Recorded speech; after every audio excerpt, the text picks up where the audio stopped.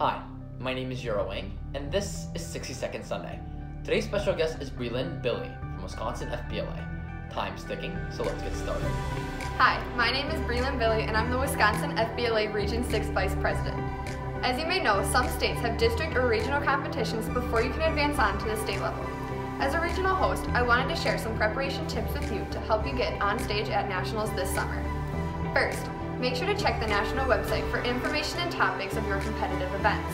The sooner you start preparing, the more likely you are to move on to the state conference.